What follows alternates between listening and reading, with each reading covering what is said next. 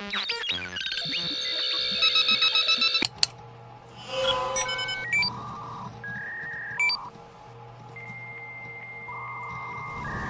are looking at a life reset, and what it takes to have a life reset.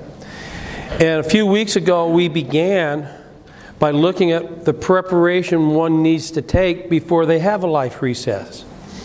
You begin by asking God to do something new in your life. I want to do something new. We never ask God for that. Have we ever asked God, gee, what new thing do I need to change in my life? Maybe He has a different plan for you that maybe you need to be on. Then pinpoint specifically what needs to change. You need to ask other people for support for the reset, and then eliminate those things that short circuits that reset. Then the last couple of weeks we looked at our mind. We have to look at making changes by making choices. We're going to change by making choices. Those choices begin in our minds. Everything begins in our minds. Our mindset has to change. Carl read Romans 12 too. Be transformed by the renewing of your mind so you can become a new person. We're going to talk, we talked in depth about that. We're going to reemphasize some things this morning. But your choices shape your life far more than your circumstances. There are, and I shared with you 3 reasons to begin to change the way in which you think about your life and your mindset, and 3 choices for resetting that mindset. This morning, we're going to actually dig in and talk about the hard choices, because you're going to have to make some hard choices. If you want to change something in your life, usually we change something that we already have mastered, but we slip on from time to time. Oh, I need to cut back on my coffee. But you have mastered that. So drinking coffee or not drinking coffee is not a big deal to you. But that's not a major life change. There are things that are hurting your life. It's hurting your behavior. It's hurting your relationships. It's hurting your job. It's a stumbling block. To change that means you have to have some hard choices. You may have to make some hard choices to those changes. Making the hard choice.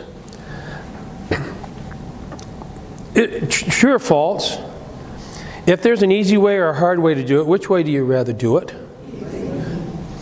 It's not always, it may not always be the prudent way to do it the easy way. It may not be the thorough way to do it the easy way. But as I've discovered in my sewer line, thanks to Jim and others, water flows where there's least resistance. Wherever there's a resistance, it finds a different way to go. And I think it's true in our lives. It's hard to make those choices. We'd rather not be inconvenienced. We don't want to work that hard. So how do we go about making those hard choices?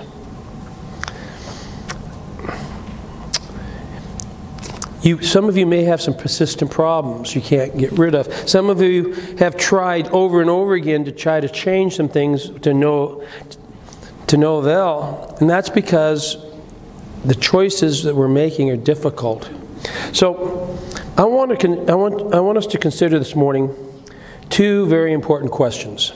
First question is this: why is it so hard to change some of the stubborn areas of my life I don't like about me? Why is it so hard to change some of the stubborn areas of my life that I don't like about me? The second question is this: what does God say it takes to change them? We keep asking the first question, and sometimes we struggle with the second question. So we're going to look at why it's difficult to change, some shortcomings in our lives, and we're going to look at how to do it, okay? So we're going to take a few moments. Why is it so hard to change some shortcomings in my life? Why is it so hard to change that? And you could probably answer those in your mind. Maybe you're answering them now. It's this or this. It's I like it, or it's not important. Or you can go through that. I picked out 4. I think that's important for us this morning. Why is it so hard? Because I've had them for such a long time in my life. They've been with me for like forever. Listen, you didn't get to where you are today overnight. Some of you woke up this morning, you still have the same major problems you had 20 years ago. You didn't just wake up with it. It has developed over a period of time. It has taken you time and hard work to become as messed up as you are. Okay? Let's face that truth, right? So guess what? You can't turn a switch and change it automatically. It's taking a long time, maybe years. In fact, some of these problems probably helped you cope at one time or another in your life, particularly if you're a small child. Children don't know how to cope, so they create coping mechanisms. But over the years, those coping mechanisms become self-defeating problems in your life. And we don't know how to deal with it. You've had them for, hey, this is my best buddy. I can't just shove that problem out. I've had them for such a long time. Today, they don't work for you anymore, though. Maybe in my case, in my life, anger was an issue. It took me a long time to recognize anger was an issue in my life. Why was it an issue in my life? Because when I was a child, when I was 4 or 5 years old, my parents divorced. And if you ask my mother, I took her to my dad's girlfriend's house. I knew how to get there. How does a 3 or 4-year-old cope with that? You become a people pleaser, and then when you become a people pleaser, you get angry a lot because things aren't going your way. And then as you become an adult, this coping mechanism you brought with you. Are you following what I'm saying? It's self-defeating. You hang on to them because it's an old friend. You've had them such a long time. It's comfortable. But it needs to change. Another reason that we have difficulties changing our shortcomings is because we identify with them. That's our identity. It becomes who we are. We often confuse our identity with our shortcomings. We say, I'm a workaholic. Oh, I'm just a passive person. Or, I'm the one who has to take the initiative. Complete this sentence. Now, don't complete this out. Don't say it out loud because you probably don't want anybody to know it, okay? Keep it to yourselves. Complete this sentence. It's just like me to be, and answer that question. Now, say that question over again 10 times. It's just like me to be. It's just like me to be. And at the end of those, you will find out what you are. There's one thing will stand out. And by the way, guess what? Other people probably already know it, and you're just finding out.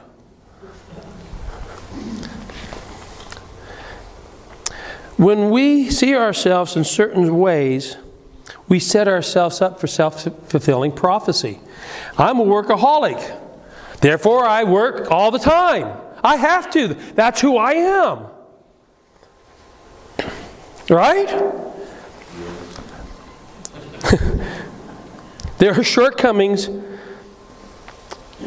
These shortcomings are hiding who we truly are, though, and who we should be. You understand? It's okay to be diligent about working. There's nothing wrong with that. But not at the expense of other people. Not at the expense of ruining your own health.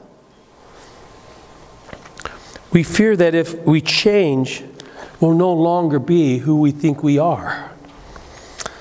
So do something. So some things are hard to change because we've had them such a long time. Some things are hard to change because we identify them. It's, even though we know it's self-defeating.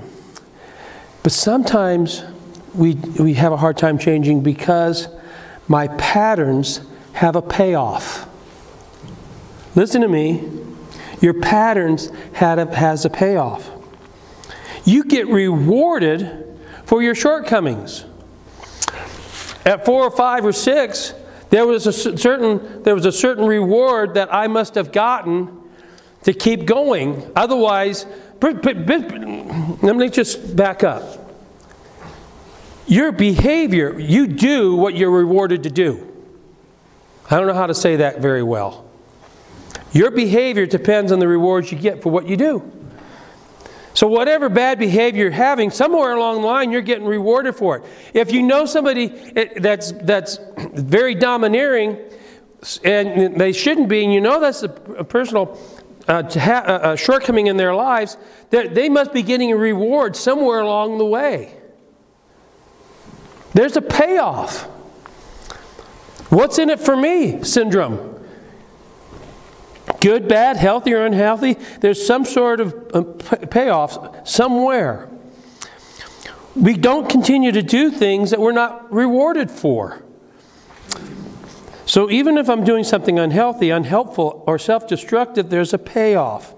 Any negative behavior being repeated by ourselves or by others always have a payoff. Think about it. There's something, even if it's temporary, even if it's not big, there's a payoff.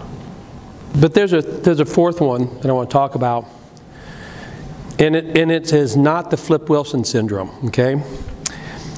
Sometimes it's because Satan discourages me. Satan discourages me. Now this is not the devil made me do it. That's Flip Wilson. The devil made me do it. That's Flip Wilson. Okay? Devil can't make you do anything, but he can discourage you. He can suggest to you. He can tempt you. Satan, the Bible says, he's the great accuser. He wants to keep you down. He wants to put you in a rut. You know what a rut is, right? A rut is a deep hole with the sides kicked out. It's a grave with the sides kicked out. That's where he wants to place you. You think you're moving forward. All you're doing is you're in a grave. You just don't realize it. He wants you there. He wants you discouraged.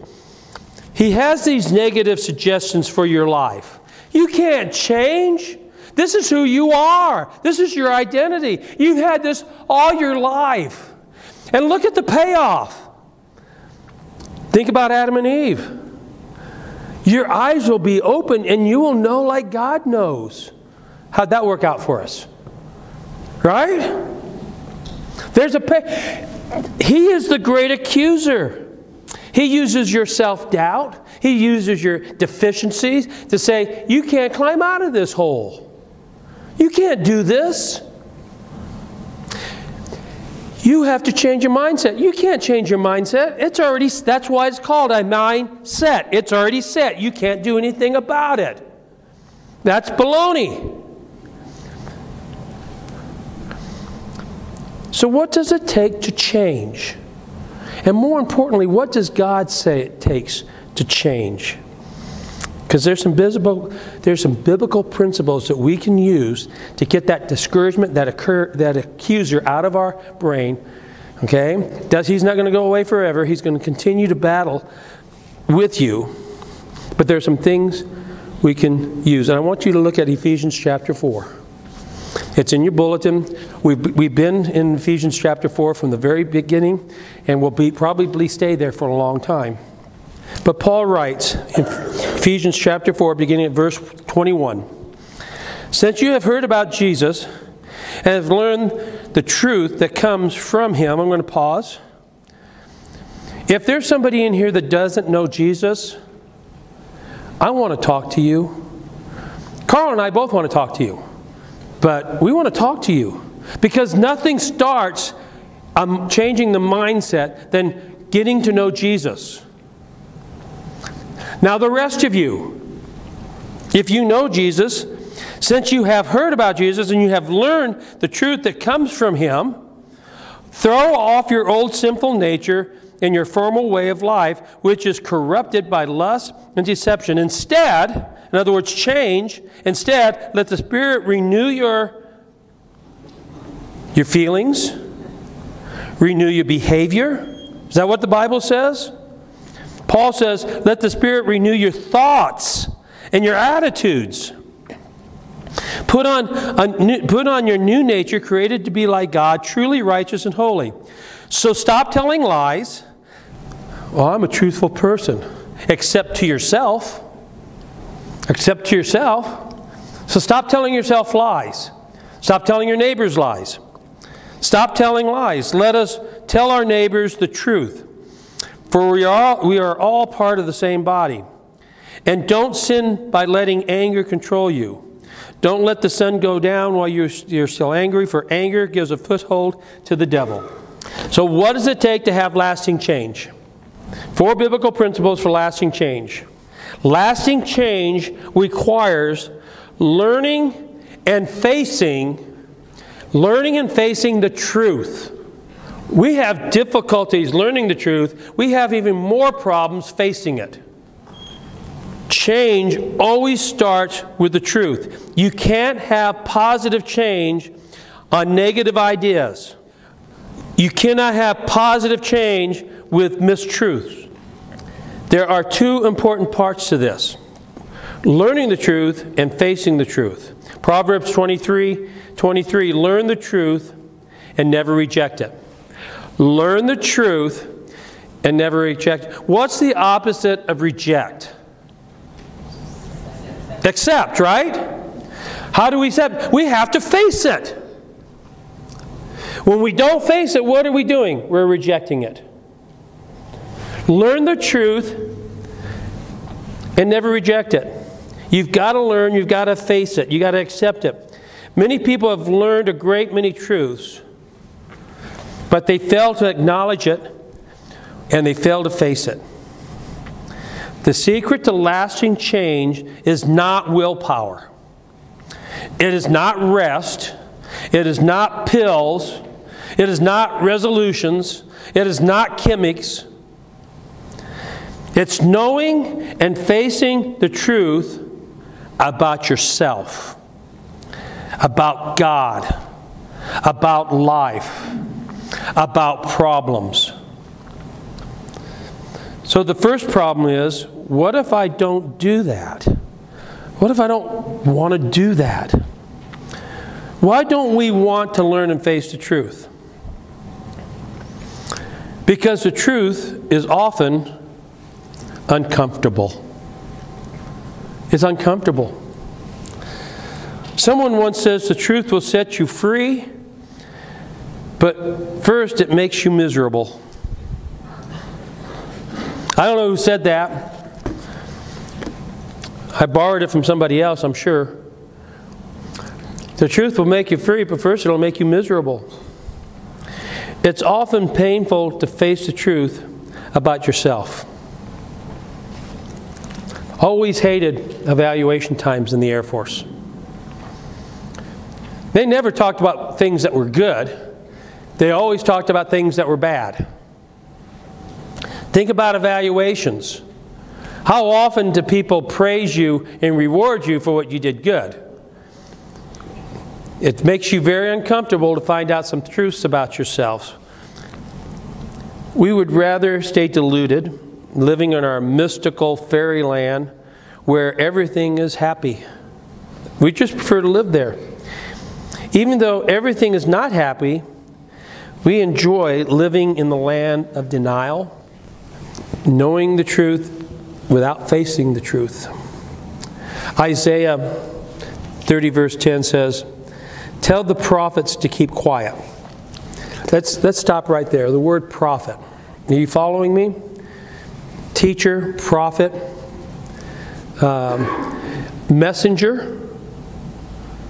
Are we okay with the word messenger? Some versions uses the word messenger. They tell the prophets to keep quiet. They say, don't talk to us about what's right. Tell us what we want to hear. Let us keep our illusions. Who is God's messenger in your life? Who's God's messenger in your life? Obviously, in the Old Testament, God chose who would speak to Him. We had prophets. We had judges. We even have a donkey that spoke for God. Right? Say yes. Really? A donkey? Yes. A donkey. I was going to use the other name, but I figured somebody would be upset about that. Somebody start pointing fingers. So, therefore, God can use anyone in your life to be a messenger for you. Get this. God could even use an unsaved, unbeliever, unchristian person in your life to be His messenger. Really? If He can use a donkey, He could let the rocks cry out if He wanted to. God is able to suggest words in their mouth to speak to you. However, anytime we don't want to hear something, it's our nature to create some sort of barrier or some sort of excuses. You heard the phrase, out of the mouth of babes? Parents, I think, would be very, very wise sometimes listen to what their kids say about themselves, to say about you, about their parents. We don't like what we hear sometimes. But that child may be a messenger from God. And if you're a child, or if you're a teenager, you're a young adult, you might want to listen to your parents. That parent may be a messenger from God. That boss you can't get along with, that heathen, pagan boss that you just don't like, may be, and we're not talking about Jim, it's Dee Dee. That may be God's messenger. The truth about you and me, there's a truth, and I want you to pay attention to what I'm about to say right now. Listen to me. The truth about you and me, this is truth. You may not want to hear it, but I'm going to tell it to you anyway. We're all broken. We're all broken. I'm sorry if that makes you feel bad. I don't mean to make you feel bad, but the truth is we're all broken. You're broken. I'm broken. That is the truth. Are we going to face that? We all sin. We are all imperfect. We have defects and we have flaws. We see it in other people, but we deny it in ourselves. Jesus was talking to a man by the name of Nicodemus in John chapter 3. John chapter 3, verse 11. Jesus tells Nicodemus this, "Listen carefully, I'm speaking sober truth to you. Yet instead of facing the evidence and accepting it, you procrastinate with questions." We need to listen to the truth. The truth is that we're all sinners. Look at 1 John chapter 1, verse 8.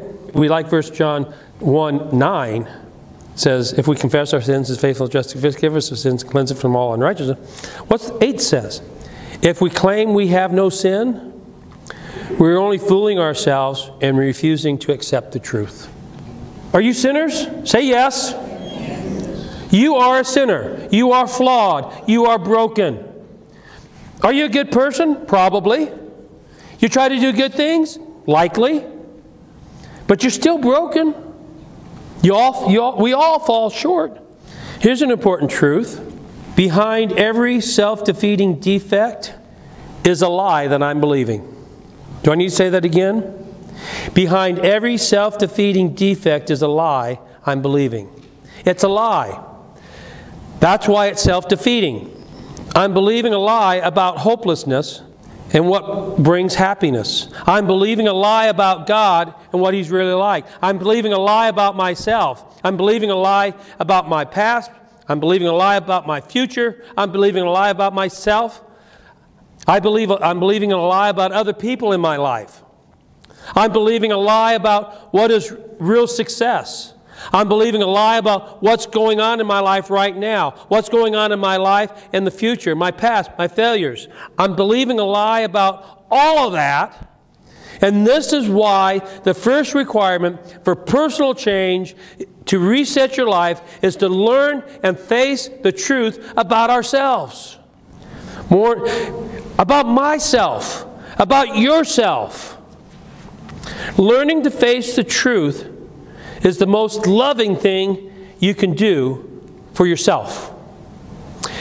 Let me say that again. The most loving thing you can do for yourself is to start learning and facing the truth.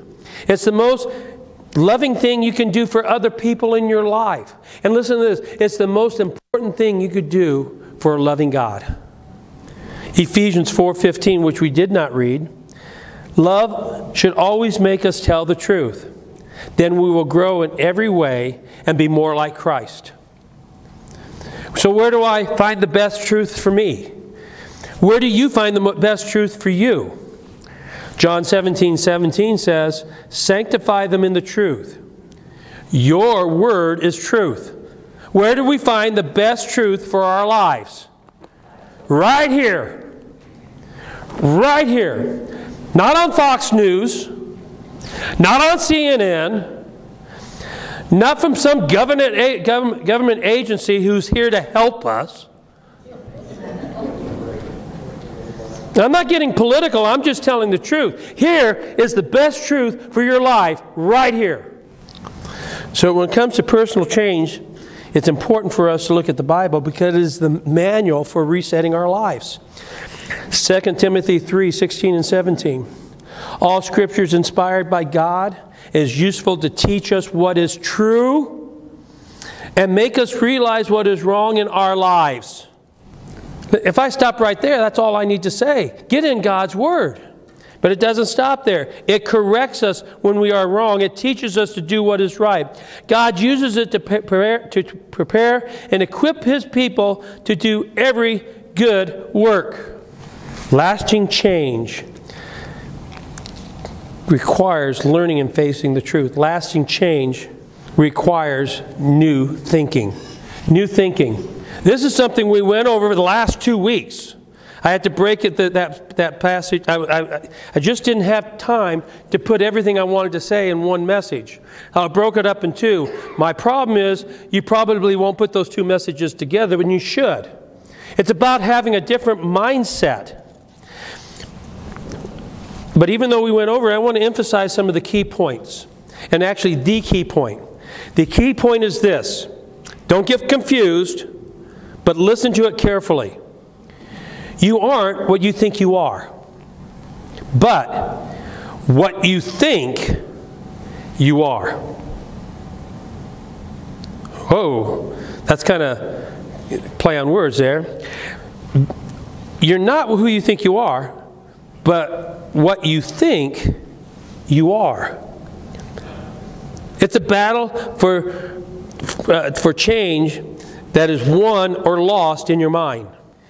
Ephesians, look at our text, Ephesians 4:23. Instead, let the Spirit change your thoughts and attitudes. Here's how it works. Okay, look at this. Okay, you think, therefore you are. You think. Your emotions, your attitudes, everything, your feelings, whatever, that's where it starts. And as you begin to think, it influences your feelings. You begin to feel based on what you thought. And as we begin to feel, then we begin to act. We begin to do those things in our behavior. So, if you have a lie in your brain, which creates an emotional response within you, your actions will not be true. It won't be healthy. You understand? And here's our problem. We try to change our feelings. If I would just feel different, I'll make a resolution to feel different. That doesn't work. Why? Because that's not where it starts. Where it starts is if you're going to change the way you do things, you've got to go back to your thinking. You see the process? We think, therefore we get this feeling, and then we act upon that feeling or that emotion. And you say, well, Pastor, I'm not a feely sort of guy. In the Myers-Briggs personality personality profiles, they have thinking and feeling. More men tend to be thinkers, more women tend to be feelers, only by about 1 percentage point. Not, just, it's almost 50-50. This is not about that. Do you have a brain? Anybody who don't have a brain, raise your hand. You have to be a teenager. Had to be a teenager, right? And he's half right. Anyway, if you have a brain, okay, you can think. Think about your emotions. Where to begin? In your heart, your bowels, or up here? You see where I'm going? Some sort of response triggers something, your brain triggers something, a feeling, an emotional response, something you say, I've got to act on. We act on it. But if you're going to change the way you act, you've got to go back to change the way you think. Now listen, there's a biblical process for changing the way you think. Follow me. There's a biblical word, there's a theological word, there's a simple word that describes this process of changing the way you think. It's called repentance. That is the Bible process, the biblical process for changing your mind. The Greek word for this is a compound Greek word, and if I pronounce it, I'm going to mess it up. But the first part of it is meta. The second part of it is mind. Noia. Metanoia. Basically, it means to change your mind. It literally means change your mind. The English word that we use for changing our mind is the word repentance. It's repentance. And repentance doesn't mean what you think it means. So much of the time we say, we're sorry. That is not repentance. You may be sorry for your actions, but what are you doing to change it? You see where I'm going with it? You're sorry for your actions. You wish it hadn't been done. You have remorse. But are you changing the way you think? That got you there in the first place. Philippians 2:5 says, in your life you must think and act like Christ Jesus. So let me point out a couple of things about your shortcomings. Your shortcomings are often strengths that are being misused. You have a shortcoming of some sort. Your shortcomings are actually probably strengths being misused. What do I mean by that? If your strength is discernment and it's being misused, you're likely to be judgmental about everything.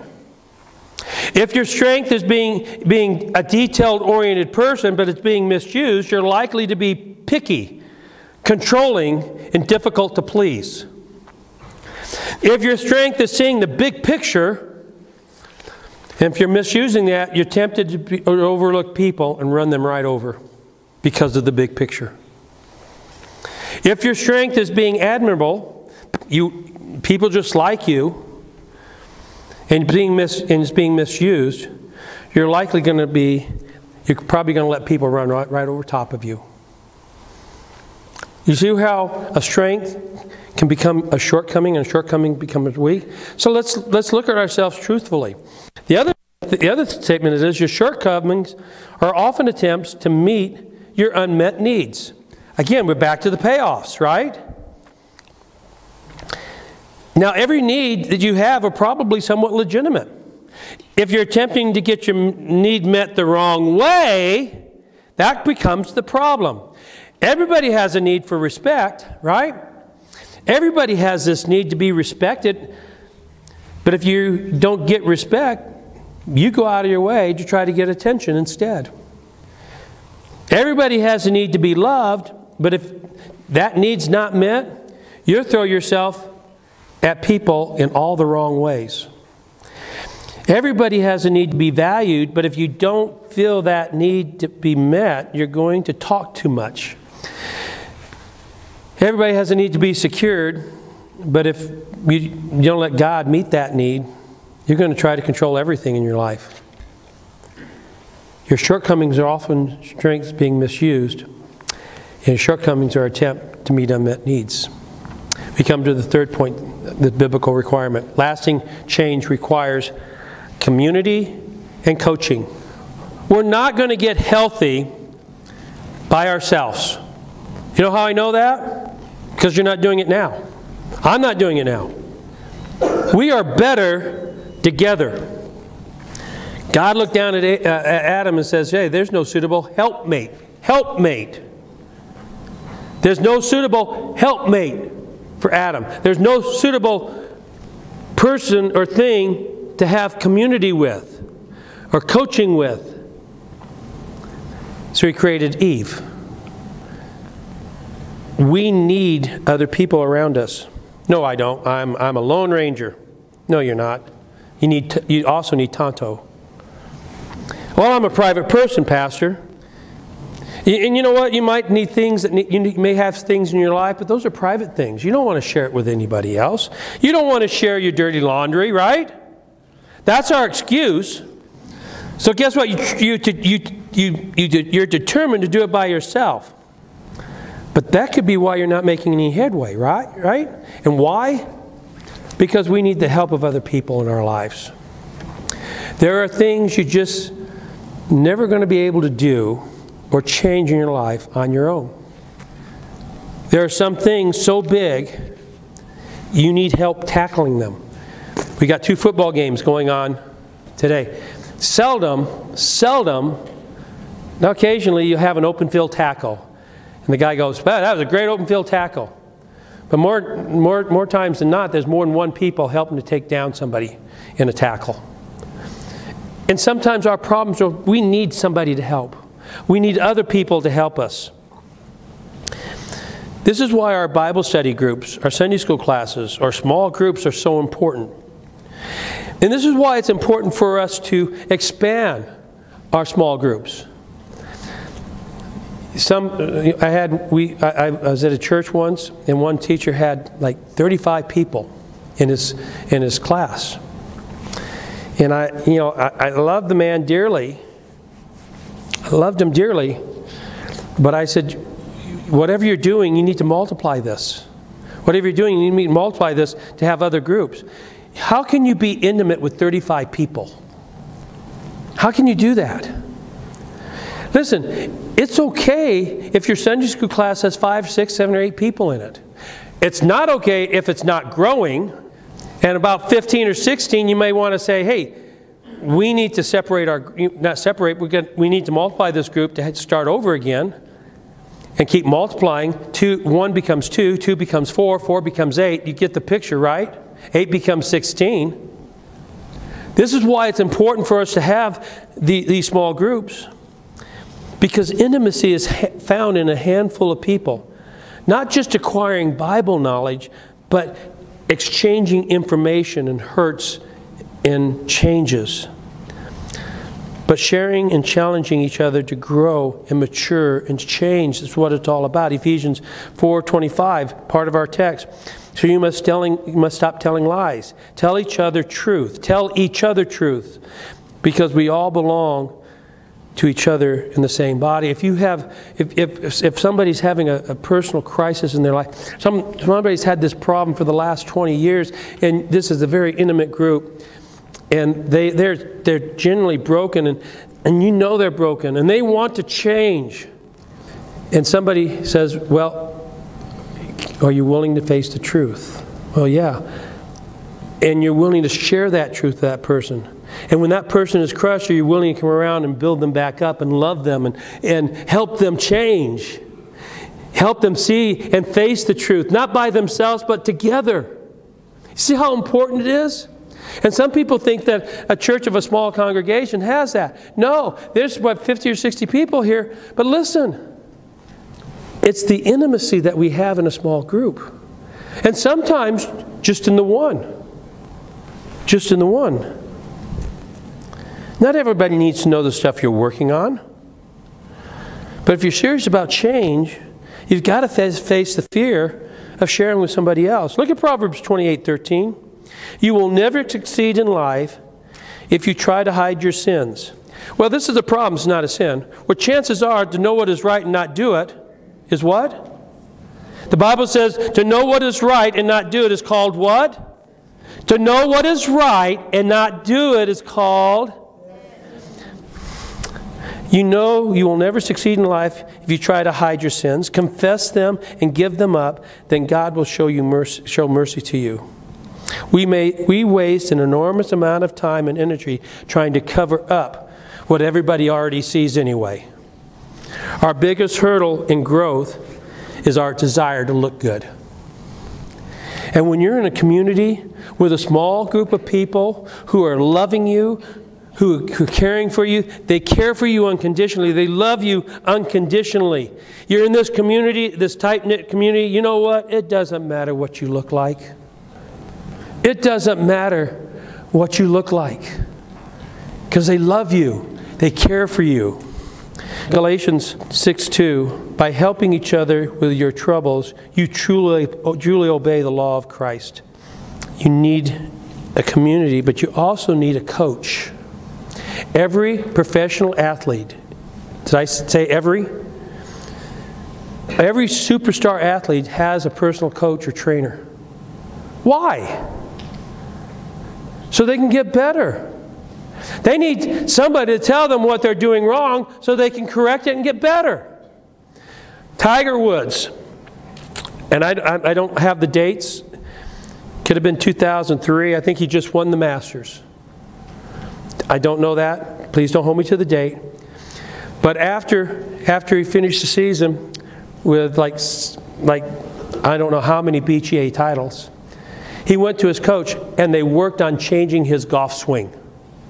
That's unheard of. Here's a guy in his prime, winning all of this money, winning all of these tournaments. He wins the Masters. What's he doing? He's going to change his golf swing because he thinks he can be better. Him and his coach worked on it all during the off season. When he starts the season, he's not so good. But he continues to work on it. And by the end of that season, he won 6 major PGA events. And he's on his way again. Don't tell me we don't need a trainer or a coach. Well, you know, I don't know. Is that biblical? Well, yeah, it's biblical. Joshua had Moses. Elisha had Elijah. David had Samuel and Nathaniel. Hey, Peter and John had Jesus. Timothy had Paul. Every Timothy needs a Paul. But listen to me. Every Paul needs a Timothy. Well, I don't know somebody who's like Paul, that's spiritually mature, that can coach me. All you need is one person one step ahead of you to coach you. That's all it takes. Whatever your maturity level, you need to find a coach just one step ahead of you. That's all. You don't have to have somebody way out here. Just one step. That's all it takes. Community and coaching. I've got one more that I want to close with.